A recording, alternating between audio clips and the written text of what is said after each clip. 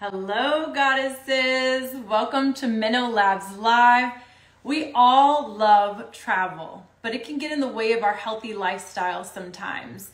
From waking up early to get to the airport or starting your road trip early to trying to find healthy options to eat at the airport, at the gas station, or sometimes fast food restaurants.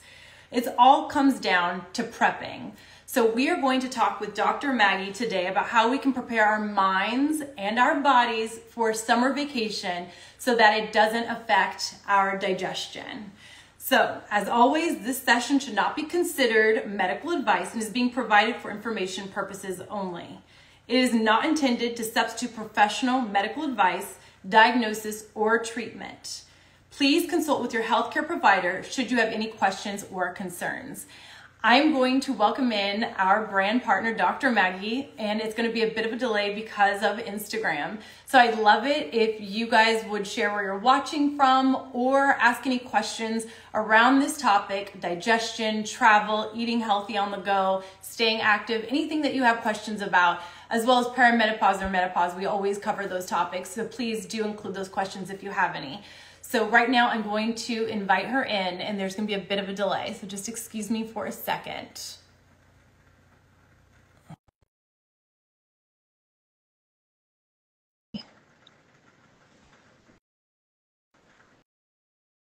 Is she in here? Oh, perfect. Hi, Dr. Maggie. How are you? Hi. Hello. How are you, Natasha? Good. How are you?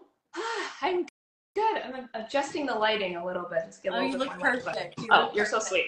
Hi, My everybody. name is Natasha, and I am a community manager for Minnow Labs. This is our amazing Dr. Maggie. She's our brand partner and a naturopathic doctor.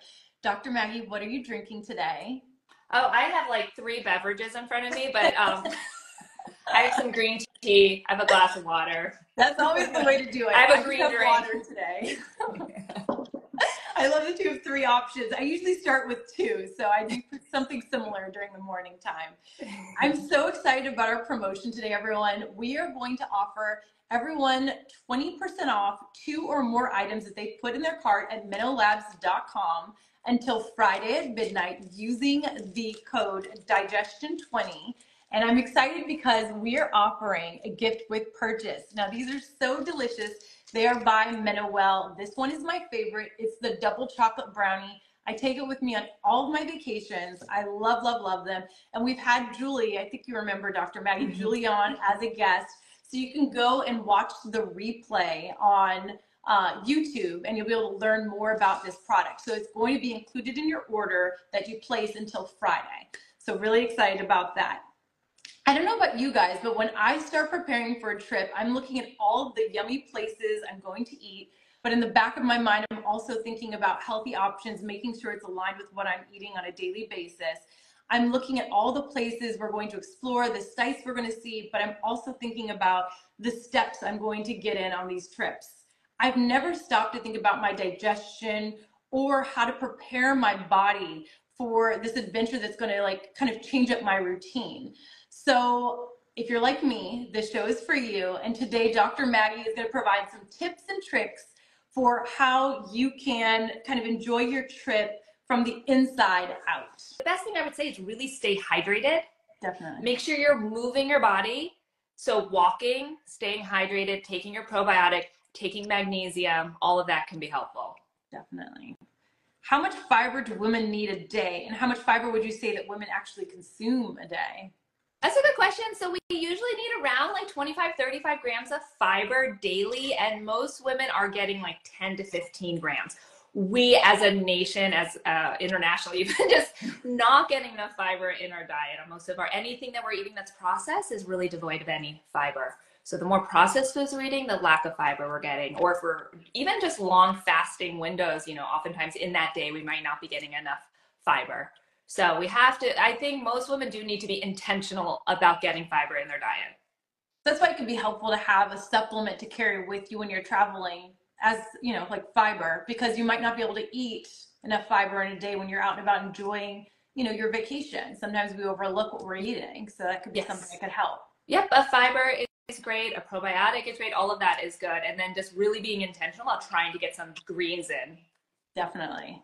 A salad in each meal, right? And that would help. That's a nice addition. Do you have any hacks for women to eat the right foods when they are on vacation or out with friends to dinner? Okay, well, I do have hacks and I will go in them, but I do like to just emphasize, I do want women to have a sense of freedom, right?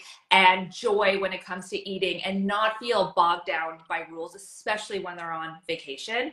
Definitely. So just kind of, that's a process to get to that point, but I want everyone to sort of be on that journey of having this sense of freedom and knowing they can order whatever they want, but being more guided by how they want to feel. Like, do they really want this? Do they want to feel that way? No, but no rules. So that's my overarching philosophy. But as far as like specific hacks, start a meal with salads, with greens, because you're getting that fiber in, which can really help buffer any blood sugar spikes from that whatever you eat next, which can help you just feel better and also kind of keep blood sugar stable. So starting your meals with greens is a big one. Usually for breakfast, if you can and want, I'm choosing more protein and veggies rather than like the pancakes and waffles can set your day up for success. Yeah, I love that. And then, have you heard of the glucose goddess, Natasha? Yes, she's if you guys haven't, she's on Instagram. She does a ton of hacks. She talks about having a savory breakfast, again, rather than sweet. The other thing she mentions is drinking a little vinegar, which I think has helped some of my patients too when they report back. A tablespoon of vinegar in a glass of water can help curb blood sugar spikes after a meal. That's something you can do when you travel too, right? Keep it in your hotel room. You don't, just have a little bit with water before meals. And then the other thing that you can be intentional or be mindful of to help with keeping just blood sugar stable while traveling. If you do squats or lift weights before a meal, you actually push out those glucose receptors to absorb it more efficiently. So there's less of a blood sugar spike. And taking a walk after dinner, which is like such a lovely thing to add to a vacation, right? You have a little bit more time and freedom. Walking after dinner can also help lower that blood sugar spike. And when blood sugar is less spiky, your metabolic health is supported, your energy is supported, your brain health is supported, and you have you feel full longer rather than crashing and wanting more sugar or something more sweet. So those are all things you can do while traveling. I love all those tips. One of them, I've not tried the ACV yet to do that before a meal. I love that. I want to try it. They do have little bottles that would be fun to take with you on a trip. So that's something else that's a little bit of a hack that you can use. And then I was following somebody on Instagram who was doing the squats when they brushed their teeth. So it's something to kind of add into your routine while you're on vacation or even at home that, like you said, could be very beneficial. So you could do it no matter when you're, what you're doing on your schedule for that day. It can be those little things, right? Yeah. That can actually have a big difference. Yeah. I love that. How can our gut health affect our sleep? That's a good one. So, well, the gut microbes, our biodiversity of our gut can influence circadian rhythm. There's studies to support that. It's amazing just how much the gut health plays a role in really every aspect of our life. So having a healthy gut microbiome, biodiversity can influence the circadian rhythm. Plus, a lot of serotonin, like 70% of our serotonin is actually produced in the gut. And this is something, so serotonin we often think of as our happy hormone, right? Or like the SSRIs, they help increase serotonin in the body so we feel happier. But also, this is one thing that we don't know a lot, it wasn't talked a lot about it, but serotonin gets converted into melatonin, which is a hormone that helps with our sleep, as we know. So anything that supports gut health, that supports healthy serotonin production can also help with sleep. So get those probiotics ready for your trip. What should women avoid consuming while they travel? Honestly, I don't like to have rules like that. I want women, like I said, that food freedom. You don't have to avoid anything unless you're somewhere where you can't drink the water, then definitely avoid that, because I've had a lot of people get very sick. Yeah. So that's the only thing I would say. And I love that perspective because I don't do carbs, I don't do sugars and all of that. But when I travel, I don't overconsume them, but I do like to share with my family and try things because I don't want to feel like I've been left out on trying something new. And so I love that you think it's food freedom, enjoy it, and then see how your body reacts. So sharing is caring is how I always go with it, so I can still enjoy. Definitely. Should women drink more water when they travel? And we've been talking about this a lot already, but what are the benefits and how much more should they be drinking?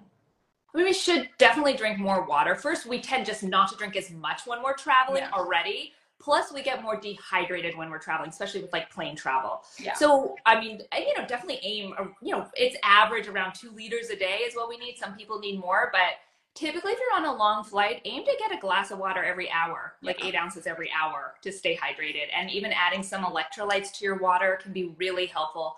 I mean, because travel, long plane trips can cause, because of dehydration, can lead to like fatigue and headaches, even brain fog. So, I mean, it's not too hard, but you just have to be mindful. We all just need to be mindful, intentional with these actions, but they can lead to big changes. Yeah. I think it's smart to get a water bottle, not to load everybody up in their tote bags when they're traveling, but a water bottle could be really helpful for us. You go in with an empty water bottle because you can't bring in fluids, right? But then there's those, I mean, then there's the, the fill stations all over. So I love it. I always come in ready. Yep. Does it work to start the day off with coffee if you want to make yourself go? Is that good for your body to do this? I know some people like rely on that cup of coffee to get them going to go to the restroom, actually. I mean, I don't have an issue with someone enjoying a cup of coffee in the morning, but I don't think we should have to have coffee to have a bowel movement. Like, I don't think that's optimal. Yeah. But what I will say is this. If that's what all you need to do to have a good bowel movement and you're good and you're not dealing with any other gut issues, then it's fine. It's fine. But ultimately, yes, we don't want to have to depend on any external variable to have a bowel movement besides water. I was going to say, we discussed this, but starting the day with, is it 8 ounces of warm water? I say start your day, thank you for bringing this up, 16 ounces of water before your coffee. Yeah. And out of all, and I do a lot of different treatment options and recommendations, and I would have to say that is the most consistent feedback I get is like, hey, Dr. Maggie, adding in that 16 ounces of water in the morning was a real game changer. I feel more energetic throughout the day. I feel so much better doing that. And it's such a simple thing we can all do. Oh, sorry, my allergies are acting crazy. I have to be honest really quick. My eyes are going crazy. Oh, no. Sorry, everyone. Let's go through a round of traveling, but if I can still see. How can someone stay active while they're on vacation? Yes, this is a great one. I'd make it joyful, make it fun. Think about how you can be active and have fun at the same time on vacation. So it really just takes a little bit of thinking and planning, but exploring a new neighborhood on foot, renting a bike, maybe trying something new like surfing or kayaking. And it looks like you're crying. Am I bringing you to tears? I know. It's like I'm having such a beautiful conversation with you that it's making me cry. I'm so sorry. But yeah, make it fun. Like, I think, if the gym is your thing, you can totally look for that. But I think just trying to do something joyful, fun, that is active. Yeah. And again, that might just take a little bit of creativity, a little thinking, but yeah, as simple as walking someplace instead of driving, or walking instead of taking a driving tour of something, a walking tour. But yeah, most places you can hotels or wherever you're visiting, you can plan a hike or explore on foot or rent something like a bike or kayak. I love excursions like that. I don't know why my eyes just decided to do that.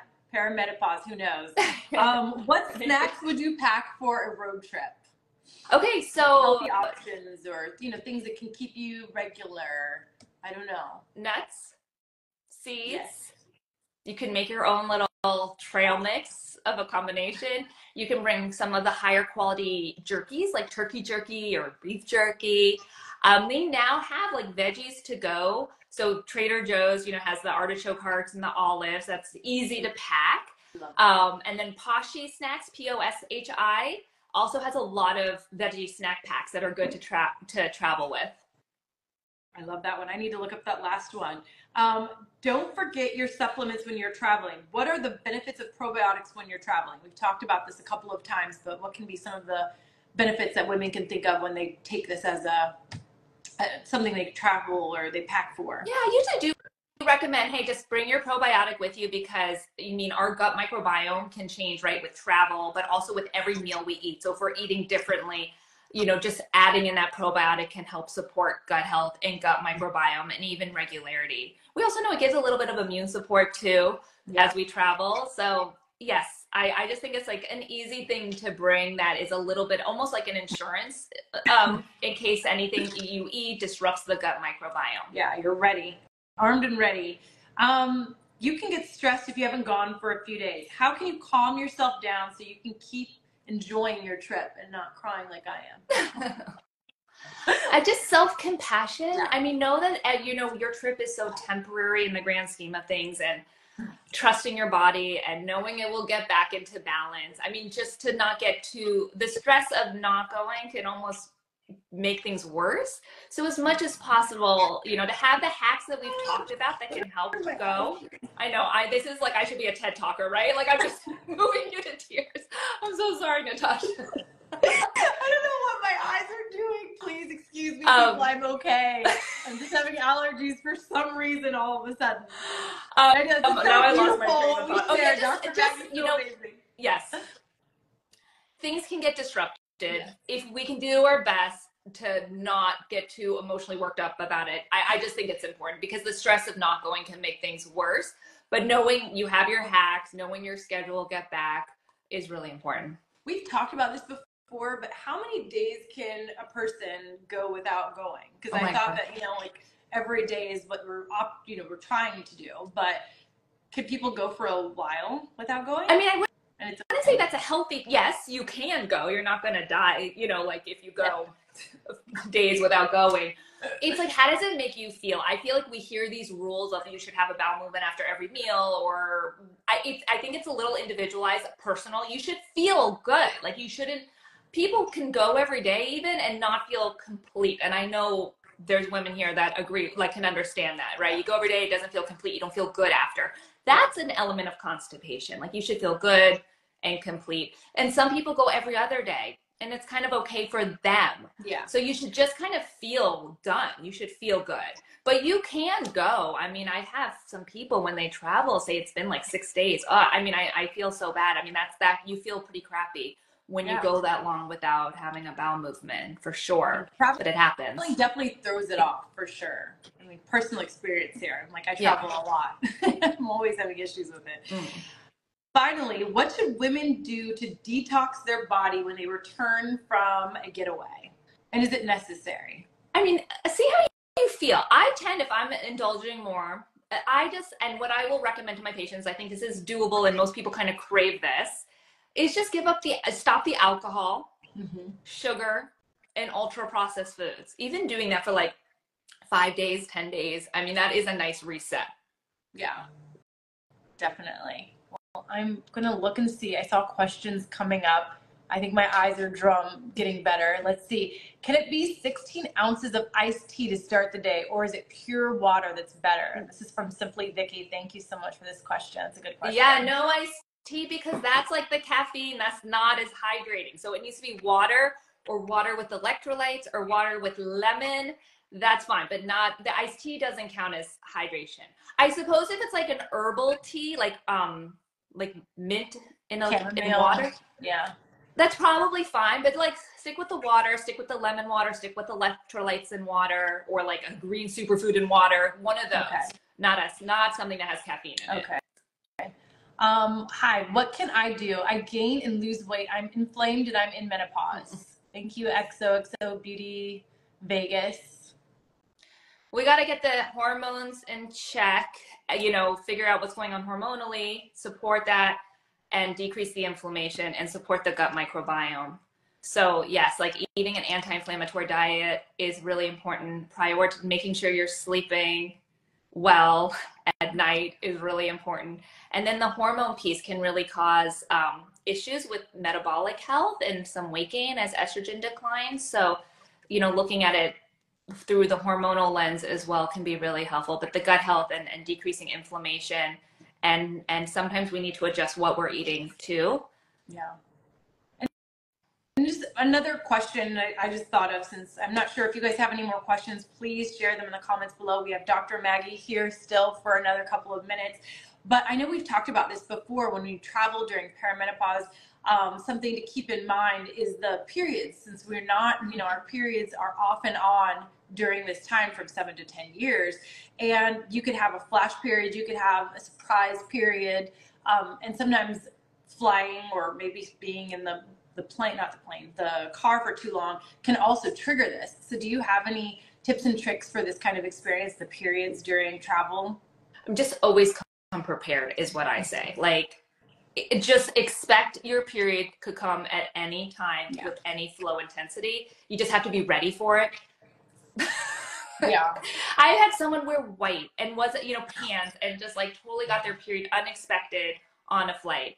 So just preparing, whether that's a change of, you can feel, if you're prepared, it makes it less traumatizing for sure. So just packing a change of underwear, maybe a change of pants, and whatever, tampon, pad, menstrual cup, just always carry it with you, because during perimenopause, our brains are so sensitive to just any change of routine, flying, any we're just more sensitive. So it can just throw off our cycle pretty easily. And being prepared is important. Yeah. A plug here too, I just thought of when she was saying that, is wearing period panties on a flight or a road trip. That way, if it does happen, you're not like, going to be having too many issues, and you can just have a change of panties with, all the other stuff that you need. Someone said that happened to me and was frantically looking for something while on vacay in Greece. Was awful. So yeah, you should always come prepared, because during perimenopause, you just don't know when it could start again. Like, yes. You just go off. To think that we're not educating our women. I'm so glad we're doing this, right? It's like a simple little thing we should all do when we travel, because you don't want to be in Greece with a period and not have you can't find anything. Yeah. And not all pads are created equal, so you're not going to find exactly what you're looking for when you're traveling, depending on where you're going. Totally. So that's something to keep in mind as well. That was my last menstruation too. Oh my gosh. What a way. It ended with a bang. I know. You're like, well, this is it. Yeah. Unforgettable. Thank you for sharing that. What was that? It was unforgettable. Like, you'll never forget the last one. Seriously. Well, if there are no more questions, I just want to close out by reminding everyone, stocking up on period panties now. Yes, seriously. Make sure on top of oh my gosh. So I want to just let everybody know about our promo today that we are going to have until Friday at midnight. You'll get 20% off any 2 or more items in your cart at minnowlabs.com. And that is going to be until Friday at midnight using the promo code, if I could speak, digestion 20. And you're going to get one of these amazing bars with your order. They're so delicious, so great for travel, no matter if you're in perimenopause, menopause, anything. They're just delicious with maca, protein, and fiber. So they've got you ready and covered. But I want to make sure you know about that, minnowlabs.com until Friday. If we have any questions that weren't answered, please feel free to email our customer care at customercare@minnowlabs.com. Dr. Maggie, I'd love to thank you again for joining us. And before I close out, I'd love for you guys to answer a question. What will you make sure you're traveling with this summer? I saw somebody share period panties, so I think that's going to be on there, but please share what you're going to be carrying with you. As always, this session should not be considered medical advice, as being provided for information purposes only. It is not intended to substitute professional medical advice, diagnosis, or treatment. Please consult with your healthcare provider should you have any questions or concerns. We're so grateful for you guys joining us here today. Please be ready for July. We have 2 shows we're so excited about, and we'll talk to you next time. Enjoy your summer. Bye. Bye, everybody. Bye.